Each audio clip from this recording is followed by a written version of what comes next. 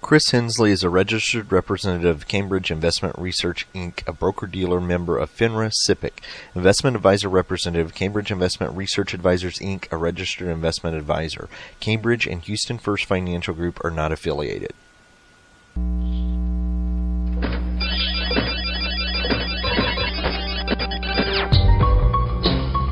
The Houston Midtown chapter of the Society for Financial Awareness presents Money Matters with your host, Christopher Hensley.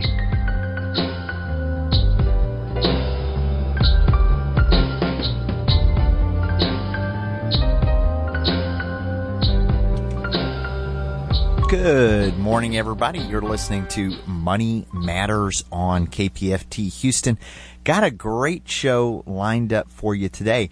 And it's not you, it's the workplace, women's conflict at work, and the bias that built it. Kramer and Harris argue that these conflicts are rooted in two bias-driven workplace dynamics. Number one, the obstacles to career advancement women encounter simply because they are women. And number two, the misunderstandings and stereotypes that they face in working with women whose social identities are different from their own, be it of race, ethnicity, age, sexual orientation, or parental status. We have with us today the co-author of the book, Andy Kramer. It's not you, it's the workplace. So please stay tuned, keep listening. We will do a deep dive into the new book that's coming out here. But if you are a longtime listener, you do know that we always reserve just the first few moments of the show to tell you a little bit about what's going on in the Houston and the Gulf Coast region when it comes to financial literacy. So we did have our Houston Money Week meeting this month. I've got a lot of things getting ramped up, and we're already in the kind of the planning stages. We've already started talking about the Houston Hispanic Forum Career and Education Day. That's not even taking place to February 2020, but man, we are right here at the end of the year. Thanksgiving's coming up, December's coming up, and then we'll be there. It's crazy how fast it goes. We've got those meetings that are just once a month for the partners. And for people who aren't aware of Houston Money Week, the website houstonmoneyweek.org. It is a free workshop and initiative that's planned around National Financial Literacy Month. That's kind of Houston's answer to that. However, it's grown into its own thing here. Even though it's Houston Money Week, most of the last few years it's taken place for the entire month. We've had over 200 different free events to the Houston, and it's grown into the Gulf Coast area, down into Galveston, up into the Woodlands. So it's kind of branched and sprawled out. But we do offer free educational workshops. It could be around college planning. It could be around, I know a lot of the nonprofit partners that work with us do the VITA site. So for low to moderate income people that are looking for help doing tax preparation, they will actually do tax preparation for free. Now you got to get that on your radar because it has to be before before the deadline for your taxes to take advantage of it. But we have all kinds of free and great things going on for Houston. I would get you to the website www.houstonmoneyweek.org. That is a dynamic calendar, and so what you'll see is there are some of the partners that do this stuff every month, and so you'll see those events already on the calendar. But I would encourage you to keep checking it because it's going to update the closer we get to April of 2020. You'll see all of these other different events come online. My week's been kind of busy. I had 4 seminars this week, which is not. If I have 4 seminars in a month, that's a big thing for me. So we Saturday we did one on retirement income planning out at a library out towards NASA. Wednesday night we did social security strategies for women. And that was in the evening, so that was at 6. And then yesterday I went out to Brazoria County and did Money Basics seminar for the employees of Brazoria County. We did that 2 different sessions. So kind of anytime there's first responders or law enforcement officers, the schedule's kind of crazy, so they have to break it up when people are have time to come in to do the financial literacy piece. With that, let's go ahead and get our guest on the air so we can maximize the amount of time that we have with Andy. Andy, are you there? I am, Chris. Glad to be here. Excellent. Well, thank you so much for joining us. Thank you. I usually will start the show off with a little bit about you as far as your bio. What would you? But let me turn it around. What would you like to share with us so that listeners can get to know you a little bit better? Well, I have been a practicing lawyer for my whole career, and still do report for duty. But that's my vocation. But my avocation has been trying to make it so that women can succeed in the workplace, even though there's gender bias that we confront on a daily basis. And so for the last 30 years, that's a topic that I care very much about. I've been speaking and writing about it for most of that time, and have 2 books out on the subject. The first one, Breaking Through Bias, and the second one, It's Not You, It's the Workplace, is the one that we're going to focus on today. And that came out in August. That came out in August, so it's fairly new. That's the most recent book, but then we also had the Breaking Through Bias book that came out as well. So this is your second book that's come out. Yes, that's correct. Excellent. Well, it's a great topic. I just finished doing a talk on Wednesday night about Social Security strategies for women, and one of the things that we run into that most people don't realize is because of the pay gap, it's about 70 cents on the dollar to what males put into the Social Security system. So this is tell us how you got, because this is what you write about. How did you get interested in these issues? Well, the interested in gender bias initially was that when I got out of law school, I started my career at a small firm where they couldn't have cared if you were purple polka dotted. If you did a good job, everybody wanted you on their projects. And then I joined a big firm, and they don't know you. They just know what you look like, and if you look like a woman or you're a person of color or, any number of different social identities, then they identify certain characteristics with you which have nothing to do with you. And so what I found was that I went from an environment where people were happy to work with you if you did a good job. They didn't care what you looked like, to people who assumed that because I was a woman, then obviously I wasn't and a mother of a young child, that obviously I wasn't as committed to my career, which was not the case. And that's really what prompted the first book, Breaking Through Bias, which I wrote with both books with my husband. And we still talk to each other, which is usually something people are curious about.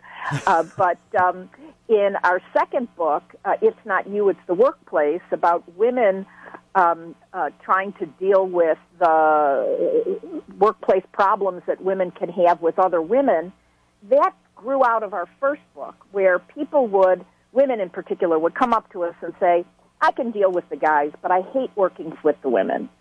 And that was a shock to me because I'd never had any personal experience with that. But when we started to peel the layers of the onion back, what we found was that because of the stereotypes and biases that we all have about people, women, men, leaders, family, careers, that what happens is women and men carry those stereotypes into the workplace. And women react and interact with other women based on those stereotypes and the fact that workplaces are predominantly controlled by senior men who have a culture that supports other men and is less welcoming to women. And so that's what prompted us to focus on women's relationships with women in the workplace. I want to ask you about is there a gender gap in women's representation in business? But some listeners may not even know what the gender gap is about. Can you tell us a little bit about that? Yes. You mentioned the pay gap, and when you said about 70 plus cents on the dollar that women make, the studies are all over the board, but that's a pretty good representation that for every dollar a man makes, a woman doing exactly the same job makes about 77 cents on the dollar. But that's a white woman. When we look at black women and Latina women or Hispanic women, they make even less per dollar as men do. So there's a wage gap to begin with.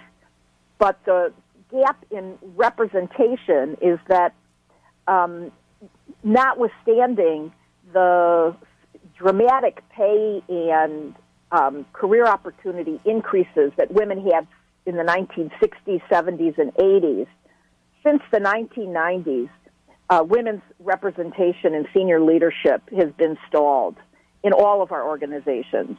So that, for example, we might have 10 or 12% women as CEOs of major companies, less than 20% of women in senior legal positions. Women graduate from medical school 50-50 with men, and the senior leadership roles in the medical profession are all are significantly held by men. And it's not just the white-collar jobs. The same problems would happen if you're a fighter pilot or you're on a construction in a construction job. So that the senior positions are almost always go to men, and that puts women in a conflict situation with each other that men don't experience in their workplaces. So that we made some distinctions there right away, because one of the things we talked about was the wage gap, and that's a piece of it, but another piece of it is just the representation. If you look at the CEOs, there's mostly men, and you talked about the progress that was made, but there after the 90s there has been some stalled out as far as the equal representation. Has it been closing? Has the gap? What work has been done from that area? Well, there's little nibbling around the edges, Chris, where we'll see some improvement, and individual women can certainly feel that their careers are better than they would have been, 15, 20, 30 years ago.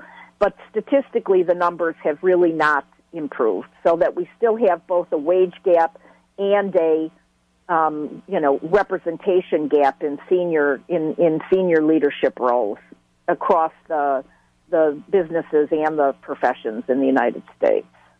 So I'm just going to, from a financial advisor's perspective, because I work with Social Security and retirees, I'm in a unique position where you can fast forward to the end of your peak earning years. And in reality, it takes women 50 years to put in 40 years equivalent of men's earnings into the Social Security system. So it can play a huge role.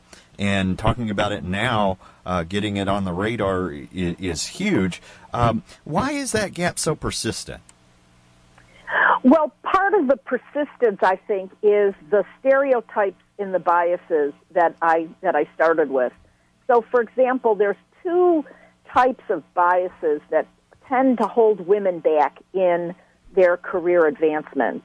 One of them is the gender bias that I mentioned. And gender bias is basically, men are just better than women at certain tasks. That's the belief. That's not true, but that's the stereotype. And the bias that flows from it is, why would I pick Andy for a project if Chris is available? He's a guy, he's going to be better at it than she is, even if that has nothing to do with reality. People think that. And so that's the gender bias piece. But we all have something else, which is referred to as affinity bias, and what that is that people are more comfortable hanging around with, working with, advancing, supporting people who are like them. And it's not that people are inherently evil or bad-spirited or bad intentioned. It's just something that we grow up with. And so because of both affinity bias and gender bias, men in senior leadership roles believe that they're being perfectly fair and considering men and women for important projects or involving them on, important client or customer relationships.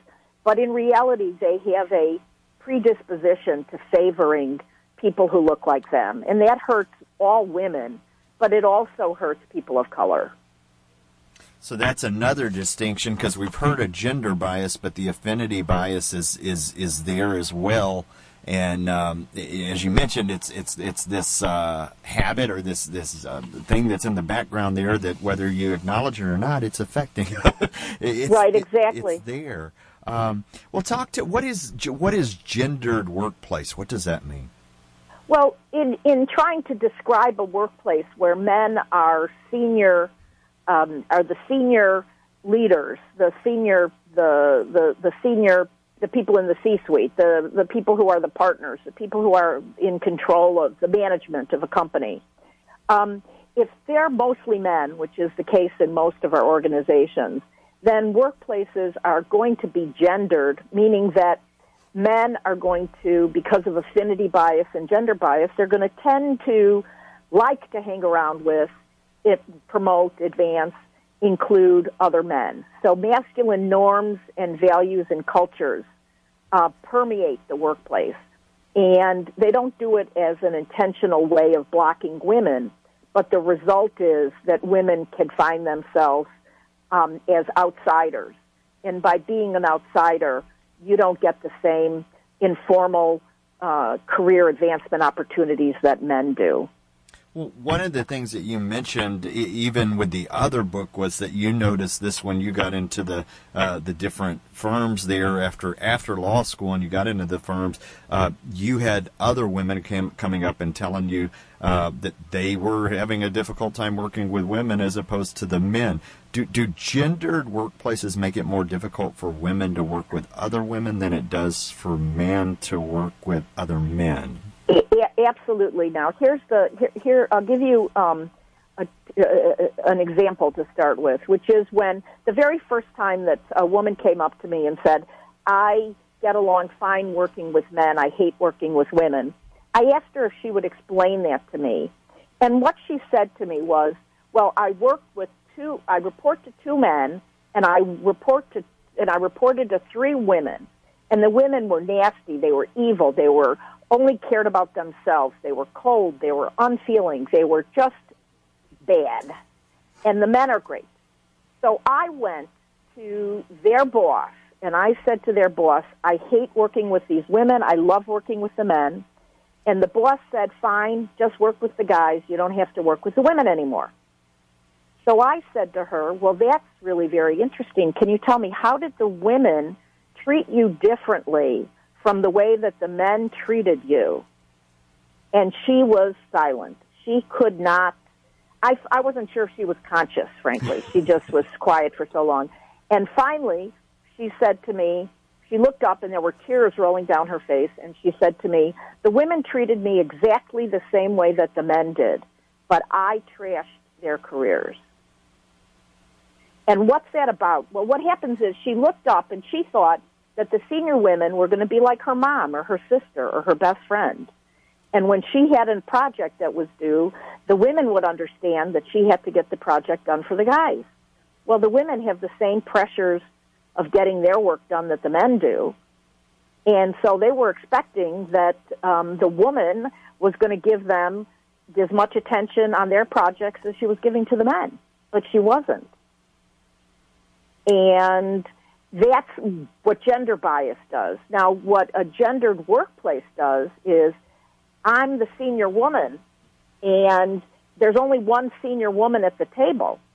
And if I go out of my way to help a younger woman on the way up, then there may not be a place for me.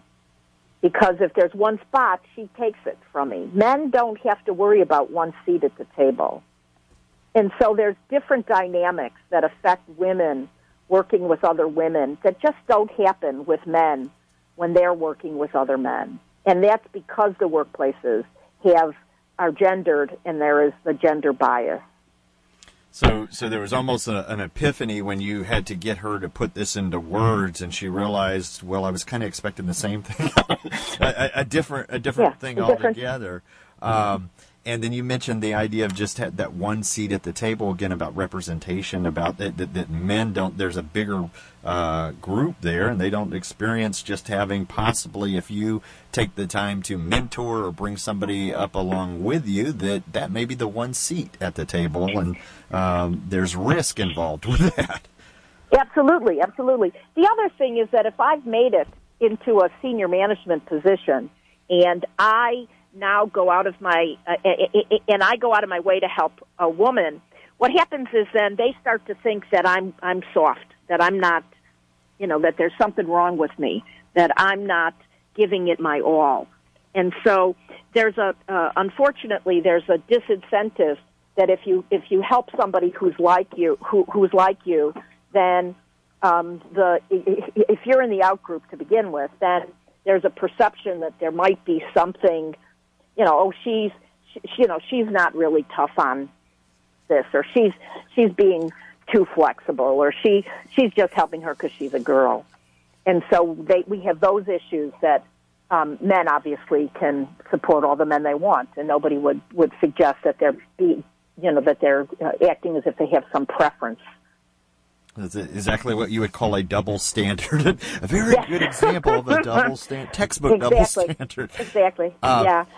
You write about in the book, I'm going to pivot just for a moment, because you also talk about something called intersectionality and the problems that women face with it, that they have different social identities. What do you mean by that? Well, I think you did a nice lead into that point when we started, Chris, because basically we all come to the workplace with more than just I'm a girl and you're a boy. We come to the workplace with suitcases full of identities that we have.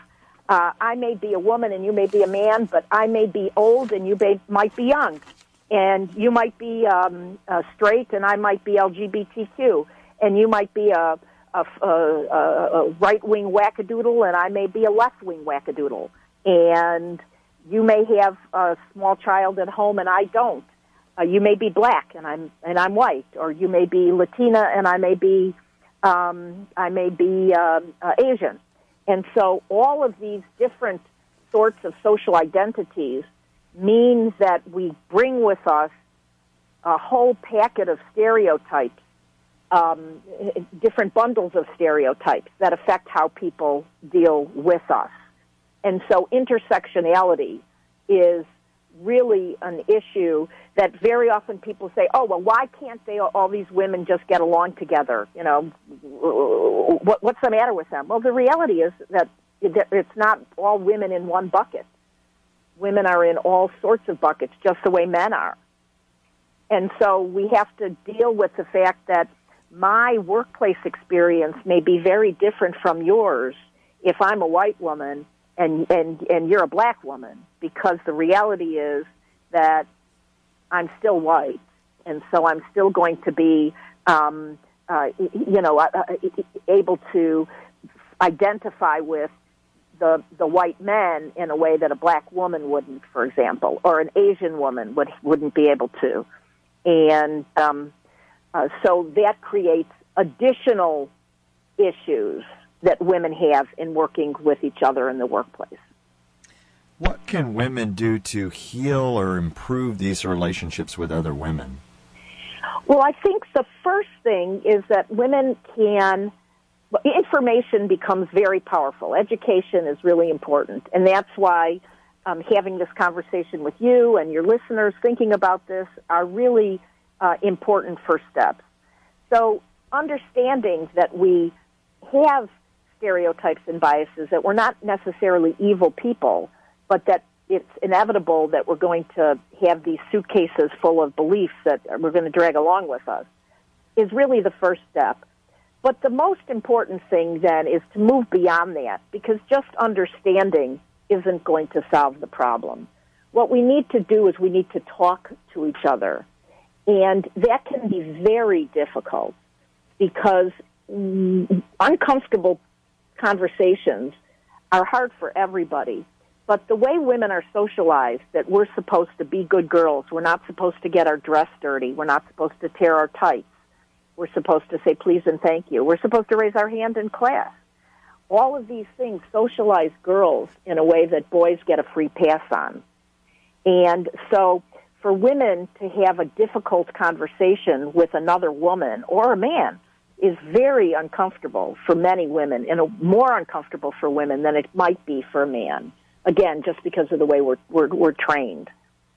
And so what we need to do is we need to understand that and know that if we're going to have a difficult conversation, my relationship with you, Chris, isn't going the way that I would like it to. What can I do better?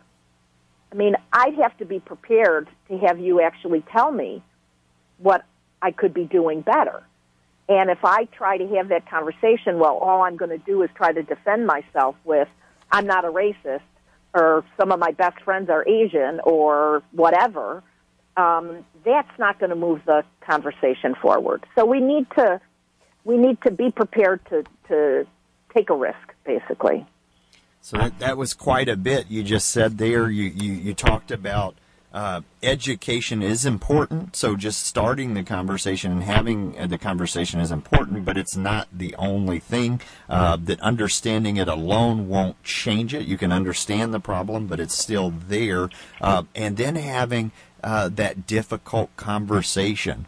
So getting out of your comfort zone and really having that conversation with the idea that you may either learn or hear some things you don't want to hear, or vice versa to the other person. Really taking that risk to get out there and have that uncomfortable, difficult conversation to address it. From a business stance, if you had something that you would like to tell HR managers or the CFO, or because typically they're focused on the dollar signs, and yet this is a thing that is going on with their employees and their staff, what would you tell leaders of organizations how they could implement or make some of these changes? Well, although our book focuses primarily on what women can do, we don't let men and organizations off the hook. And so we've developed a 7-step program for what organizations can do that basically work to take affinity bias and gender bias out of the process that evaluates people, that decides whether they're eligible for a promotion or what their compensation should be, for putting them on projects. And so I'll give you just one example, which is beyond the education point that we've talked about, which is that symphony orchestras have gone from 10% women in the 60s to about 50% women now, because they do their auditions behind a screen, so that the people who are listening to the performers cannot see whether it's a man or a woman, whether it's a person of color, whether it's, they don't know who's playing. It could be a pet dog that's playing, and they wouldn't know, other than the quality of the performance.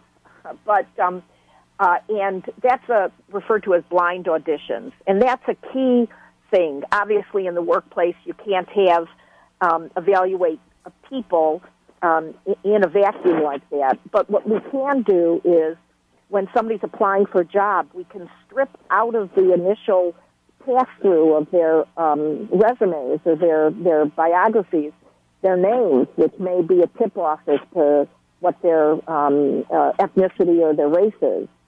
We can get rid of things that show definite gender. And it turns out that when you strip out those sorts of things, women and people of color get a better chance of being brought in for an interview. It's just one example. So we have 7 steps that we suggest that organizations can do to, we can't change the way everybody thinks. What we have to do instead is we need to take the bias out of the processes and the procedures that organizations implement. Andy, I love it. We're right here at the end of the show. The book, It's Not You, It's the Workplace, Women's Conflict at Work and the Bias that it's built. Author Andy Kramer and co-author Alton Harris. Book came out in August. And thanks for listening to today's episode of Money Matters Podcast. If you enjoyed the show, visit us on the web at www.moneymatterspodcast.com. Drop us a line on SpeakPipe on the right-hand corner. It will receive any voicemails, questions, thoughts, concerns that you have about the show. In addition to this, we recently launched a Patreon campaign. Click on the Donate Now tab to hit the tip jar and find out what Patreon's campaign is all about.